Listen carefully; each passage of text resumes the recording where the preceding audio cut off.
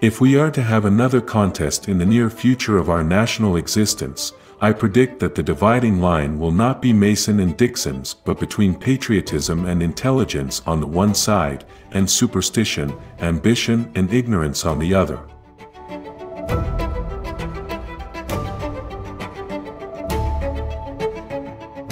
The most confident critics are generally those who know the least about the matter criticized.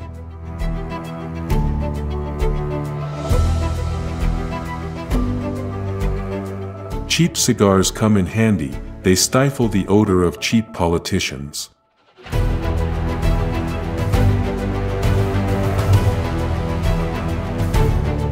Nations, like individuals, are punished for their transgressions.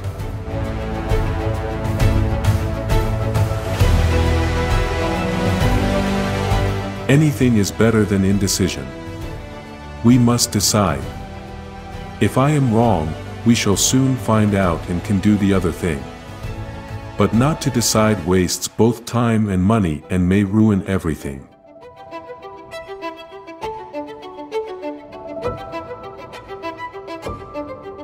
Let us labor for the security of free thought, free speech, pure morals, unfettered religious sentiments, and equal rights and privileges for all men, irrespective of nationality, color, or religion.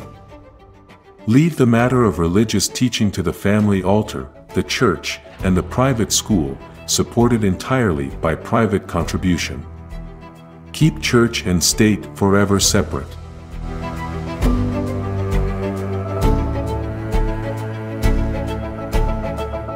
As soon as slavery fired upon the flag, it was felt, we all felt, even those who did not object to slaves, that slavery must be destroyed.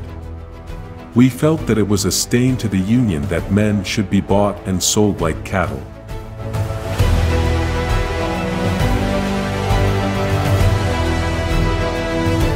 The will of the people is the best law.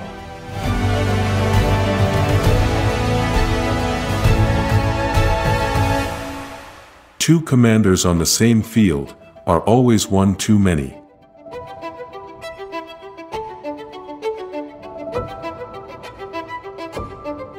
In every battle, there comes a time when both sides consider themselves beaten, then he who continues the attack wins.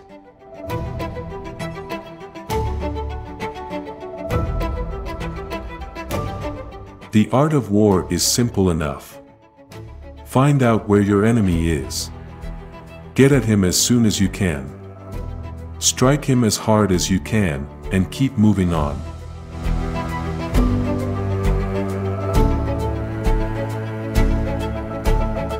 Wars produce many stories of fiction, some of which are told until they are believed to be true.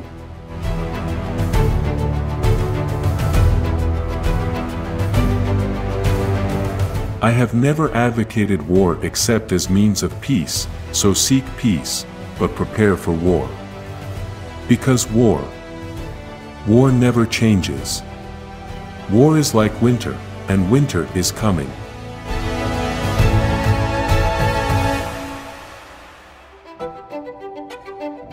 The friend in my adversity I shall always cherish most. I can better trust those who help to relieve the gloom of my dark hours than those who are so ready to enjoy with me the sunshine of my prosperity.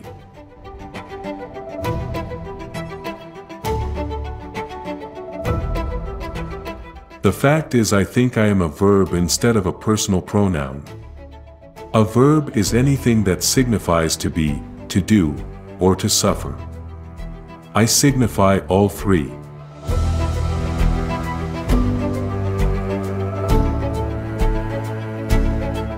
God gave us Lincoln and liberty, let us fight for both.